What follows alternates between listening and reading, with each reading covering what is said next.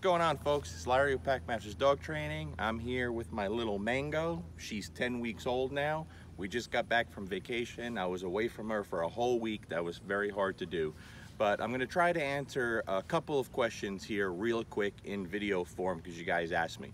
One of the things a lot of you guys ask me is when you see Luca come in for the bite, you see him come very, very fast. For example, in a couple of videos, I was doing things where I send him away, and then when I release him to me, he comes fast.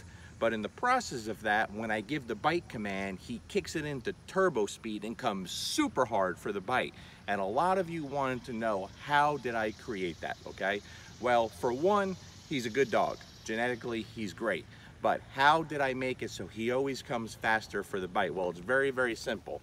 I started that as a puppy with him with the bite rag, and I'm going to show you a quick example here now of what I do with Mango, okay? You ready, Mango? You ready to do this? I don't think she's ready. Are you ready? Okay, all right, let's do this. Come here. So I'm going to show you what I did with Luca to create that speed for the bite, okay? And I just started doing this now every time I work the bite rag with my little girl. Let's go, girl. Good. So, as dog trainers, you know, you could take 1,000 dog trainers. We all tend to do the same thing for the most part, right? But what sets some apart from others is the little things, the little fine things that we don't talk about or we don't show in videos, okay? So I'm going to try to show one of those little things here. Again, you guys asked, film something that you normally don't talk about or show. I don't show it because it's super boring, and to me, not that exciting, but I'm going to show you here what I mean. Very fine details. Come here, girl. All right, you ready? So when you guys have the bite rag out, you all do this, right? Everyone does the same thing, but I want to show you something. Boom. Okay. Now you see the speed of that hit? Ah, that's a good girl. That's a good girl. Okay, let's talk about that for a second, real quick. I hope you caught that on video.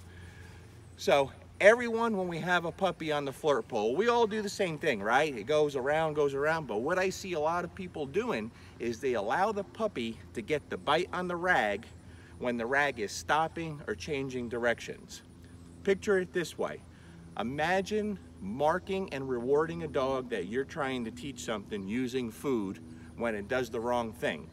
Okay, picture it that way. So a lot of these dogs, as puppies, they're chasing the bite rag and it moves around every which way, and when the thing stops or it changes directions, the puppy has to slow down and then it gets the bite. It gets that ultimate reward, right? I never ever give the puppy the bite on the rag when it's changing directions. At least I try not to, okay? So 99% of the time, the only time I want that puppy biting on the rag is if you notice what I did, maybe you can rewind it and look at it in slow motion. I elevate the rag so it's almost vertical, and I pick up speed. As the puppy gets close, I speed it up. The only way the puppy gets that bite, they have to turn it into turbo. They have to kick it in and come fast and jump and dive and go hard at the bite. So we create that right from the start. If that puppy slows down, it doesn't get it. Just like when the puppy bite sleeve comes out, I've only had the puppy bite sleeve out now with Mango 1 or 2 times, but when it does, she slows down coming in for the bite. I pull that bite sleeve away and it goes away. She won't see it for a week, okay?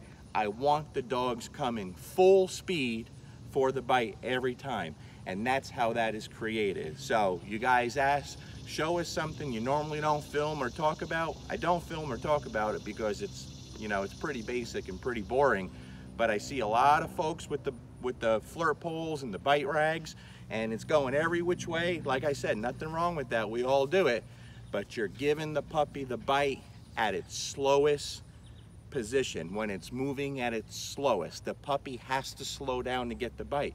All you're doing is rewarding exactly what you don't want. So if you want a dog that later on as adult comes flying full speed for the bite, and you guys see Luca, he doesn't slow down for a bite. That's why I don't do long bites with him. It's brutal. He comes 150%. Then you have to start creating that now with the bite rag, okay? What do you think? Oh, you're still biting? Yeah, are you still on there like a big fish? Oh, look at you. Bam.